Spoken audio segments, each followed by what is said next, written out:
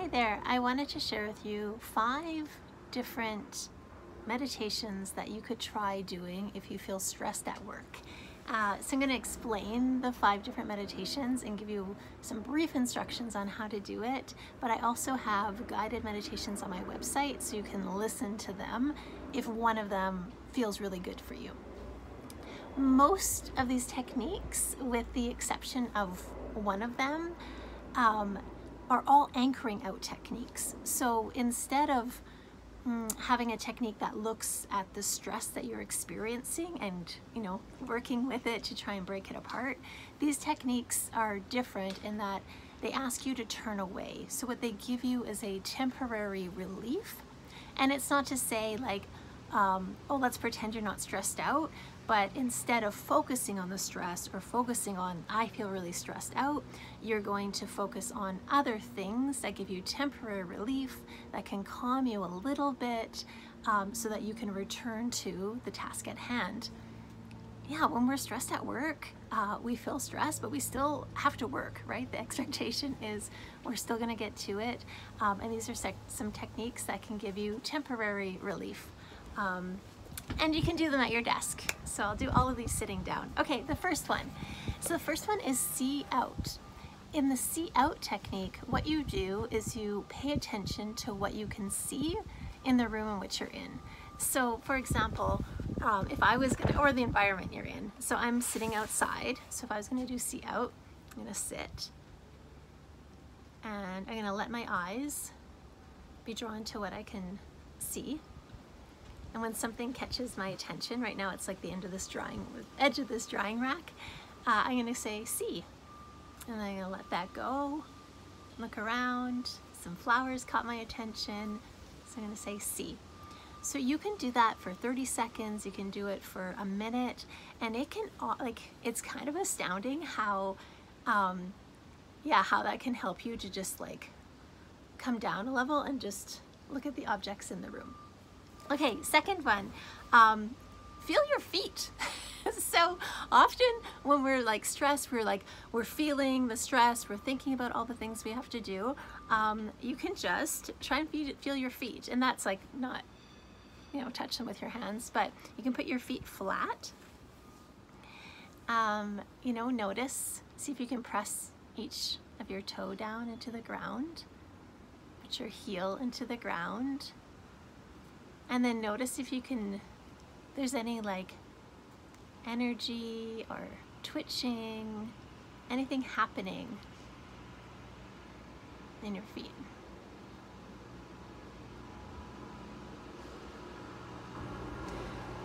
And just focus on it as this truck goes by. Cool. And what it did is it took your attention from whatever your problem, whatever your stress was, and you just went like, oh yeah, my feet are the most interesting thing in the world. Okay, 3, hear out. This is great for my noisy backyard. So you're gonna limit it's similar to see out, except instead of focusing on visual experiences, we're gonna focus on auditory. So you can take a moment and just listen to whatever you can hear in your environment.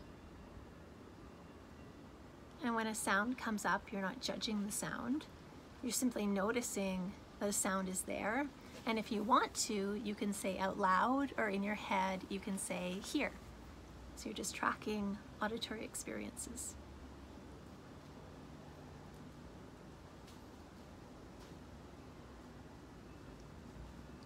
And it's a great one. I have the audio recording of this. It goes in a little bit deeper, but even if your room is quiet, it's funny how you can like pick up on really subtle sounds like the air conditioning or white noise. But it gives you temporary relief. Okay, fourth one, auto move, but auto move sitting. So I have another video on using auto move as to tune into spontaneity to become a better storyteller. This is just tuning into like that spontaneousness in our body, and it's helpful sometimes when you're stressed out and overthinking, and you start to think like, I don't have any ideas, or I can't think of anything new, or I'm not creative. This is a nice technique for tuning into that. So and just sit, and you're gonna let your body move however it wants to. Now, if you're doing this like in your office, maybe you'll just limit it to how your hands or your head might move, but just resting, and any movement that your body wants to make, let it.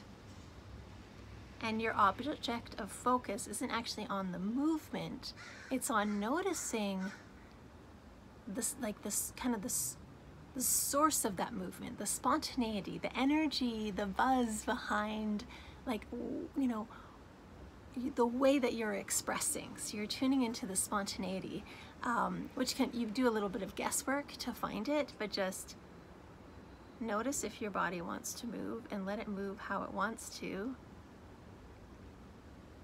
And it might be really subtle, like I'm just one of my fingers is wanting to move in its way. And it's just like you just get in touch of like with your core creativeness, your core spontaneity, and it can really help with relief. Yeah. Okay, and then the very last one. So this one is a little bit different because you may actually use the stress as your object of focus if it comes up. And so what you do is, as thoughts are coming in, so you might be hearing things in your head related to the stress. You might be seeing images in your head about things that just happened in the previous meeting, or, you know, the stress that you're feeling right now, or, you know, a project that you're about to do. So it's either going to be something from the past, something from the present, and something from the future. And your job is to label it as such. So pay attention to what thoughts are coming up in your mind. And if you have a thought, notice if that thought is about the past, the present, or the future, and just label it. And sometimes when we do an exercise like this, the mind just goes blank. It's like, I don't want you to categorize me.